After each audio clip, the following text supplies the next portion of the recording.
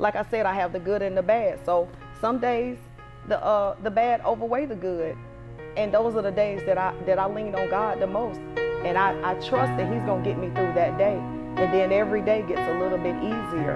And every day gets a little bit easier until I'm back sitting on my throne and my crown and adjusting my crown as the queen I am. But when I look in the mirror, I see a girl, beautifully broken, perfectly flawed. I don't even know. Who knew that I would leave home one day at 12 o'clock with the sun shining bright and my little girl standing at the screen door yelling for me, and here I am, the sole supplier of my children, my family, and I'm going to chase down a car, a dream, a fantasy for a man that could care less about, you know, who I was or what I had to do when I got back to that house with the 4 children. And I went from the brutal attack on that day happening to me and literally being in a coma for a month, struggling to fight to get back to who I was as a mother, but not only that, getting addicted to the morphine in the hospital, so having to stay in there extra week or two to wean myself off of that. I never ever thought that that would happen to me. I was in previous relationships prior to that, and I knew I was spiraling out of control because I attracted the wrong men over and over and over, and I just kept allowing men to come into my life, to come into my children's life. But with this particular person, I call it mashing the gas. He had the keys to my home, my cars, my life, all in a matter of a couple of weeks. So it was no coincidence that all the red flags were there and that something was going to happen. I just didn't know what. I had no idea that it was going to be this severe, that I would literally be a victim of 2 people plotting to say, that woman doesn't need to exist anymore. She doesn't need to live on this earth anymore. Who knew that that would be their plan? You know, when I think back, I could have been attracted to a dog. I was searching for love. I was broken. There was nothing about me that was whole. I was dancing at the strip club and I was just searching for love. Ironically, he came into the club sitting there and paid me no attention. So what intrigued me the most is that he didn't pay me any attention, but he had a game plan. He knew what he was set out to do. And he was no different than any other man, except that I was in a place of saying, I want a boyfriend. How simple-minded could I have been at that time, or how broken to be in a relationship in 3 days, attached to a man that had no disregard for my life at the end of the day, to leave me at a gas station to die, and I'm bleeding out and I'm dying, and he walks out of there as if I'm nothing. To me, then I said, you can get through it. You just have to believe. It was a lot that the dynamics changed in my family. It caused my children to go into survival mode. So I thought I was surviving domestic violence 2 or 3 times previously, but what really changed on that day was the strength of my children. And all of us had to step up. So can you imagine my children being told that you can't go in to see your mother because we have to wait until we pronounce her dead for you guys to come in because you're too young? The mindset of my children totally changed. Their mother is fighting for her life, all because of a relationship, all because of brokenness, all because of trying to cater to a man that didn't love me in the beginning. And I think what changed most was my children stepping up and saying, you know what, regardless, we seen all this happen with mama and we accepted everything that she did, but man, like this was one of the worst mistakes of her life. This was a bad choice, but they never wavered. They was always there.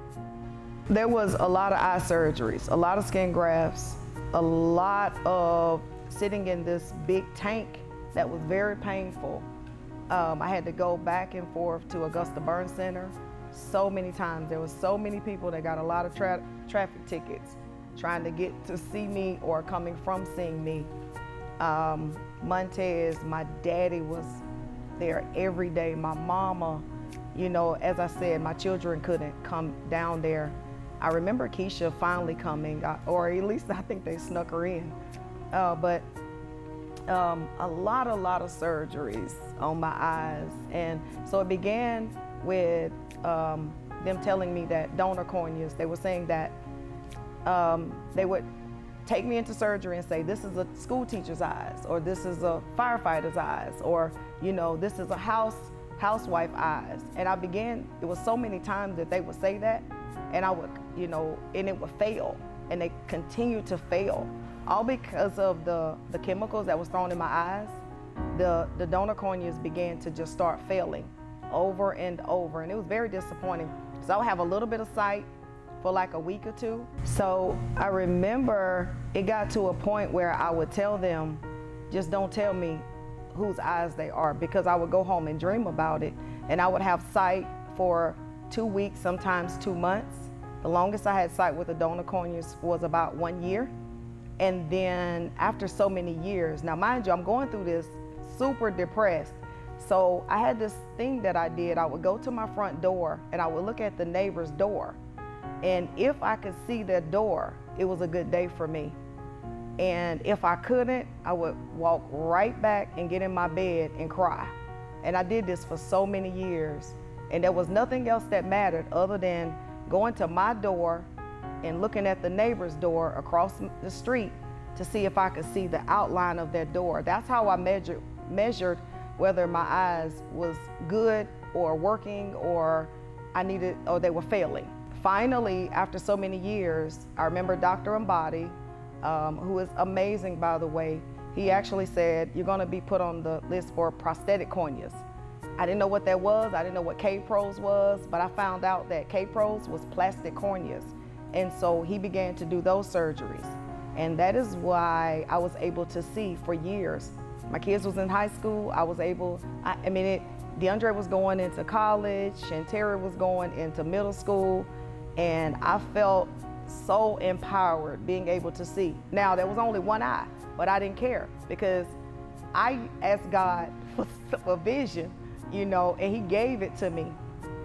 And he gave me a little bit at a time. I was just like, hey, just give me a little bit of vision. It don't matter what it is. I just want to be able to see. I want to be able to see my children grow up. I want to be able to see my children go to school. And that's what I prayed for. So one eye at a time. And so I'll tell you the story about how I got to not having any sight. That was, my corneas was working, the K-Pros was working. Actually, they're still working to this day. They're doing great. But what happened was my retina started detaching behind my eye. And it first went the right eye, and they did 3 emergency surgeries. Can you imagine doing 3 emergency surgeries back to back to back? So I'm sitting there at the hospital, and I'm down there for 3 weeks because they can only do one every week. And nothing was working, everything failed. And you know, they come in and told me that I lost my right eye. Then comes the left eye. So I got one eye. So I went about 5 or 6 years. I didn't care, I had one eye. I had got that one eye up to 20/50 vision. Now, the standard of driving is 20/40, but you cannot tell me that I was not driving. So me and Shantara, I get her in the car, my baby girl, or whoever would drive with me. Keisha and Buddha and them, I think they were smart enough not to get in the car with me. But we go to Ingles, I get some food, I drive back home. I was driving. I was literally at the point of driving. So I remember about 7 years ago now, we were all at a restaurant. DeAndre, Marcus, Shantaria, Montez, and we were all at a seafood restaurant.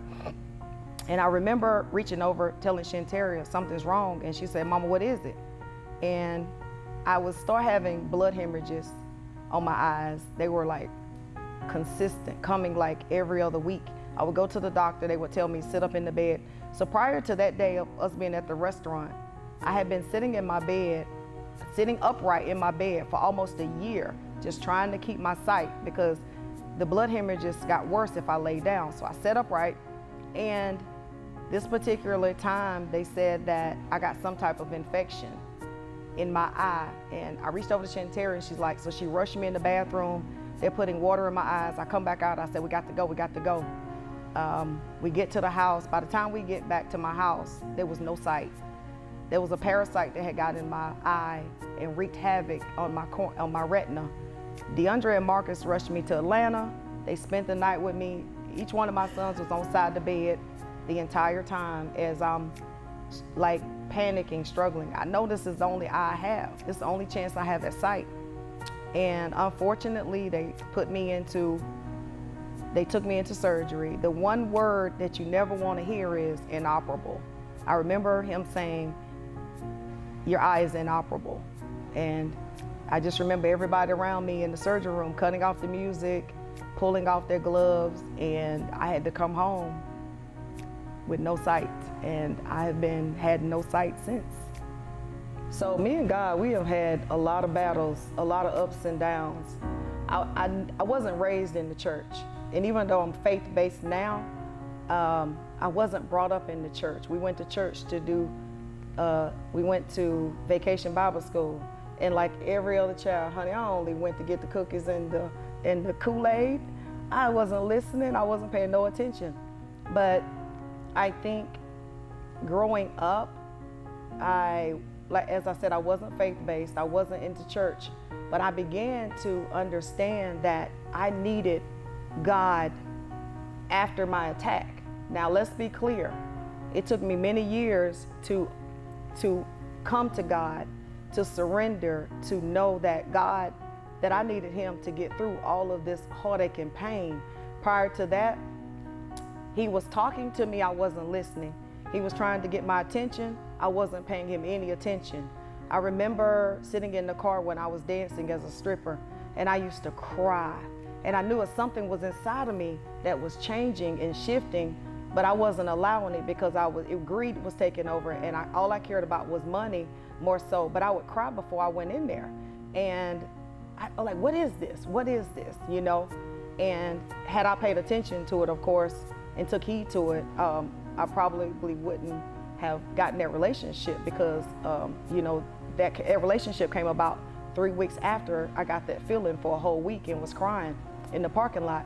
So something happened recently. My youngest daughter, Shantara, she came to the house and we were headed out, but she was upset and she was crying and she said, Mama, I'm still upset about what happened to you and I'm angry. And I really, I want to let you know I haven't gotten over it because it still affects me and it still bothers me. And so, you know me, I had my makeup on, I was looking cute, I was ready to go out the door, and I put everything down and I said, Shantara, I want you to understand this and I want you to listen very carefully.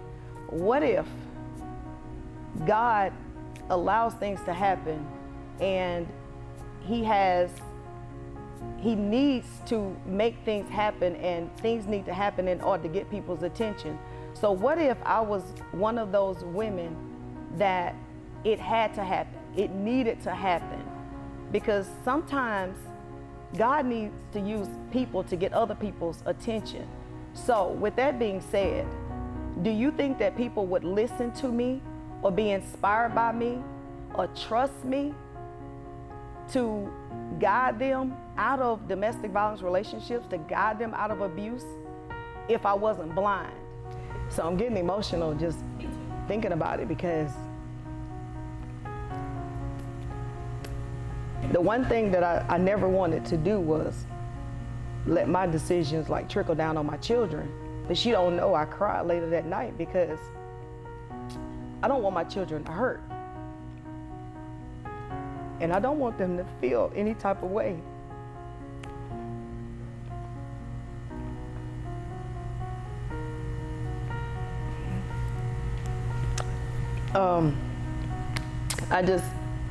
I protected them. I've kept them from everything. And I didn't want my children to feel anything with what these people did because they didn't have to do what they did. And so here it is 20 years later and my child is still feeling some type of way behind what somebody else did. That hurts me because I have done everything in my power to protect these children I'm talking about when we was at Briar Lane, and I stayed in my room for 3.5 years, totally depressed, contemplated suicide. I knew exactly how I wanted to die, but I never ever let them, from the time they would I put them on the bus, I would go back in my room and I would curl up in a ball and I would cry. I said, God, help me get through this day, because I don't even know how I'm gonna make it through this night. And then from the time I hear the first child hit the door at 3 o'clock, I get back up and act like ain't nothing happened. From the whole time they was at school, the whole 8 hours, I was laying in the bed in a fetus position, crying, asking God to help me just get through one more day. So I know that for her to say that, that's tough for me. But like everything else, I mean, we're gonna get through it. We're gonna get through it. So, and we got through it, and she felt better, and she's been feeling better ever since. The way I am now, with who I am now, if it had to happen all over again, I wouldn't change a thing. I wouldn't change a thing, because the woman that you're looking at now is somebody that people look up to, somebody that's changed lives. I know for a fact, without a doubt, that people are alive because of me and what I went through. And if that's the case, then I do it all over again. All the surgeries, all the pain, all the heartaches, I wouldn't change one thing.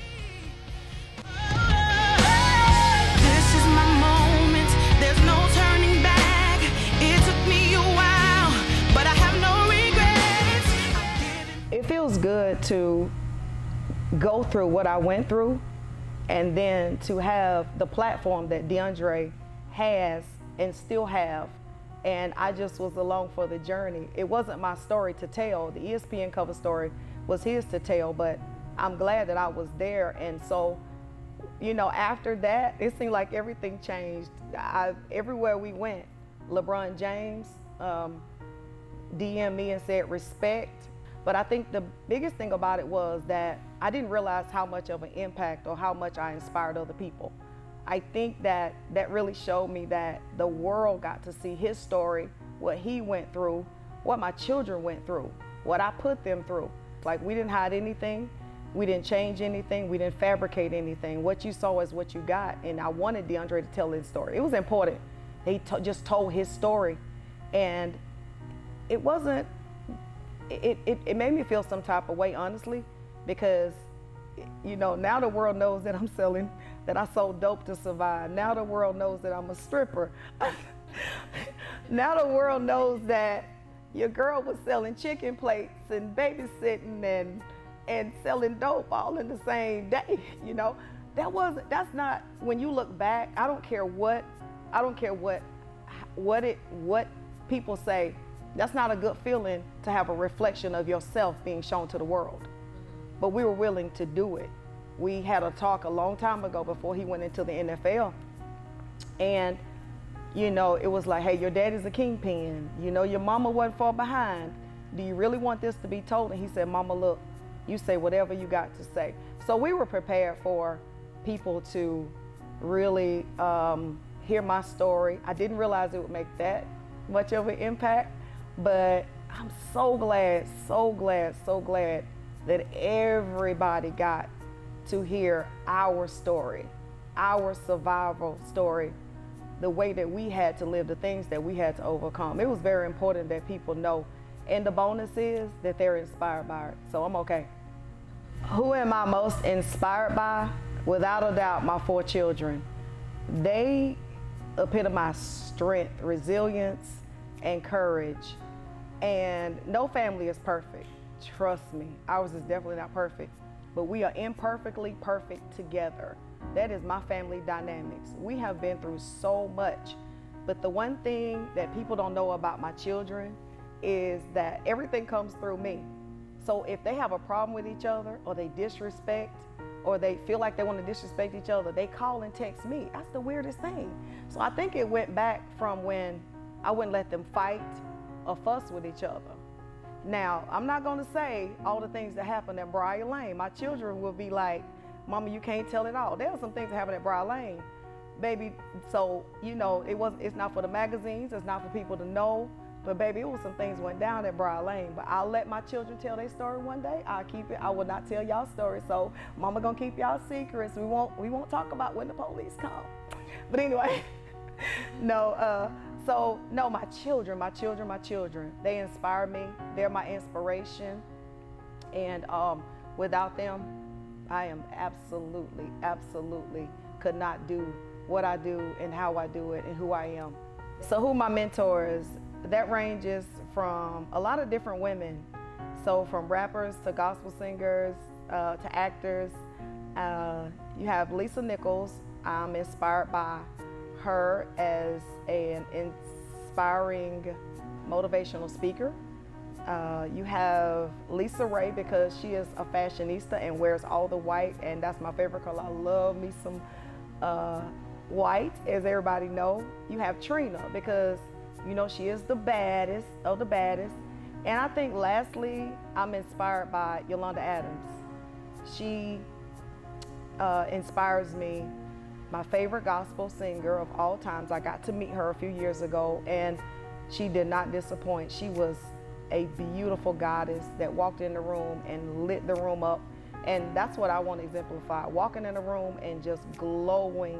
And so, yeah, so I'm a little all, and now if you know me and you're around me, you'll know that all these women composited together makes your girl, because, you know, I got a little rap in me, you know, I got a little, you know, gospel. I'm all about God's business, and I'm an inspirational speaker, so there you go. Who are my heroes? Rosa Smith and Terry Smith. Hands down, my heroes are my mother and my father. Because can you imagine having 3 children and now you only have 1 left, and that's me, and even then there was a brutal attempt on my life. They have been through so much, so many things. I mean, they got married in 1970, back in the days when it was hard to even be a black person, or you know, through segregation and desegregation and all of that. And not only to survive that, but then to have 2 children taken away from you at the hands of others. You know, instantly our lives was changed when my brothers left this world, and my mom and dad still wake up every day with their shoulders broad and still live and still like go through this life. And I know what they go through because I experienced the same hurt. I was at the same funerals. I stood over the same caskets. So I know what they went through, but they still get up every day and they're of service to other people. That's the thing. My mom and dad hardly ever tell other people no when people ask them to do things. And I know they hurt because I hurt. But those are my heroes, man, because, and you know what? The other thing that I want to say is they make me go harder. They pushed me through all those times when I was depressed and going through the suicidal thoughts, because how unfair would it be that you had 3 children and all 3 of your children leave this earth before you? I was not going to let them go through that. It's not fair to them to have to bury 3 children. So this is why I fight. They're my heroes. Forgiving my attackers, it's like, I say it now with a smile. It wasn't always like that. I remember an older woman coming into my bedroom when I was only a year in, and she said, honey, baby, you got to forgive. She said, because holding on to unforgiveness, it's gonna hurt you. You let God handle them, because when, you know, they may wake up smiling, but they're gonna go to bed sad. And I never forgot what she said to me. But in my mind, I was like, you got to be kidding. I ain't forgiving nobody.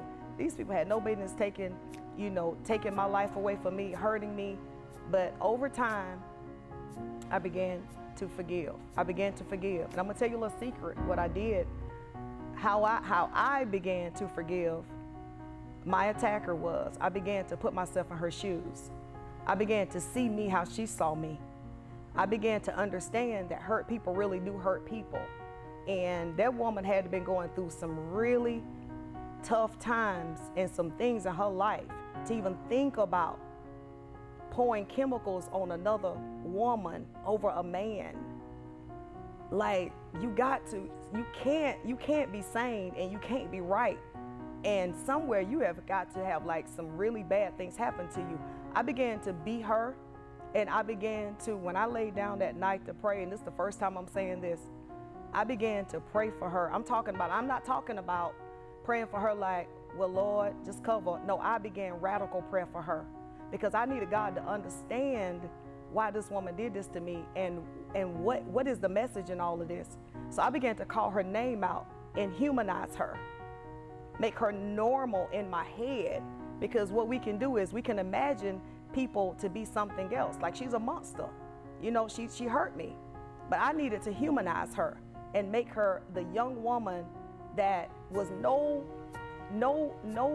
better than me, so that I could forgive her. Her initial started with SG. My initial started with SG. She was a young girl, light skin, brown skin, no different than me.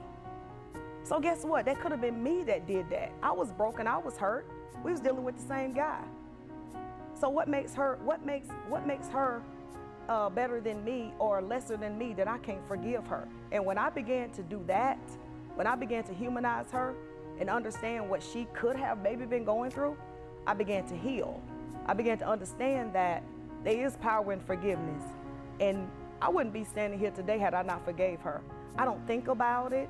She got out last year, May 3rd, could care less.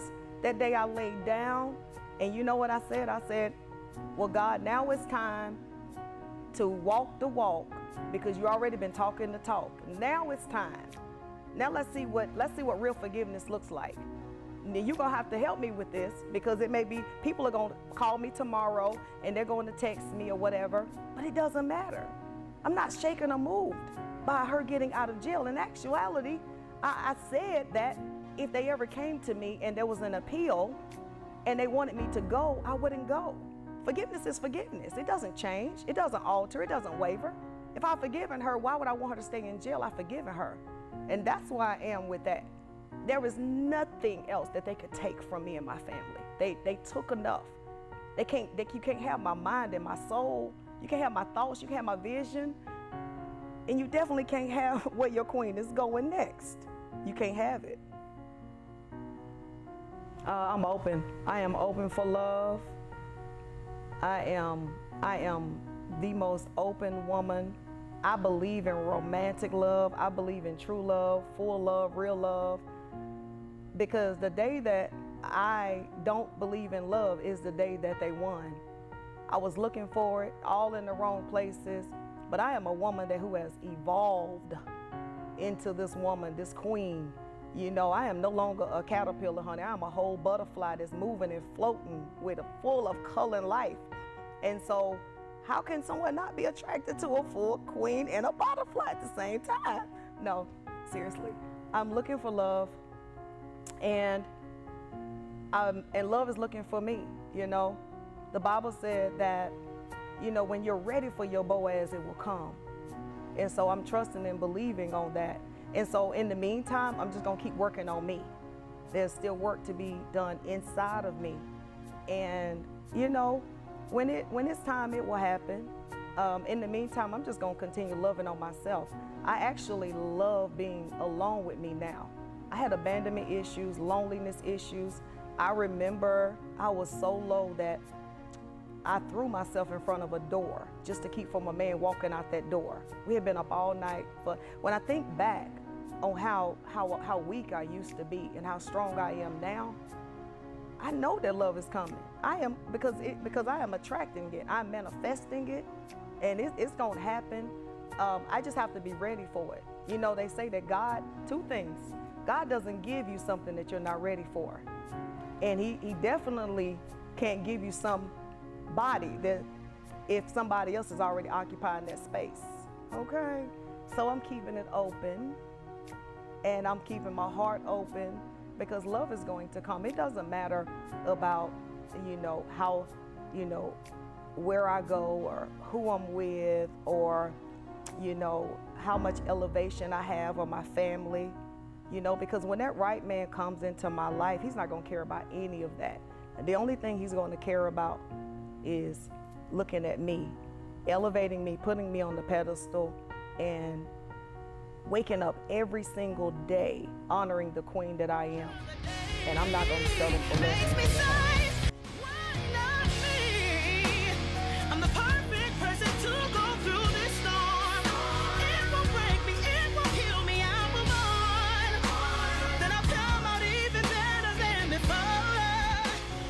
If there is one thing that I wanted to leave in everybody's minds, what would it be? That would be that no matter what people tell you, no matter what you go through, you have to trust yourself. Always trust your gut. Always trust who you are and who you know you are. So many times I let people change me in my way of thinking, but it was never as bad as it seemed. I never should have listened to so many people. I've always known who I was, but I shifted so many times trying to be somebody that I wasn't. And in retrospect, it changed the outcome of my life. I want people to know that trust your gut, trust your heart. Whoever you are, that's who you are. Always be a good person. What you put out is exactly what's gonna come back to you. This universe, baby, what I always tell my children, you know, this world will chew you up and spit you out. But what makes the difference is how you maneuver through it and how you move. People need to understand that you always have to trust who you are. And there's gonna be some things that you don't understand. It's a part of life. There's gonna be some people that you don't understand. But when you know who you are, those people will shift, they will move. God will put the right people in position to elevate you every single time. But he's not gonna give you something that you're not ready for. I want people to know that Sabrina Greenlee is a queen. She is to be honored and cherished. She is to be loved. And people need to know and look at my life. So when I'm dancing and I'm singing and I'm cutting up, that is exactly who I am. You know, country girl, country bougie. That's my AK. I am country bougie. But guess what? Just like Master P didn't change who he was, people idolize him. Just like all these people, you know, they never shifted, they never wavered. And that's where I am now. I can't be shifted, I can't be moved, I can't easily be influenced. And that's what people need to know. When another person has enough influence on you to shift you and move you, that's strong. Think about that. Nobody should have that much power over you. Pick up the phone. You don't have to answer the phone if it's ringing. You don't have to go when they call you. Be who you are. Stand in your own right. Stand up straight in your own body, in your own self. And you know what? Love yourself enough. And if it doesn't feel right, it doesn't seem right, trust yourself to understand it's not right. I put myself in a lot of positions because I didn't know who I was. And today, baby, today, oh yeah, I know exactly who I am. Why? Because I'm not easily shifted or moved.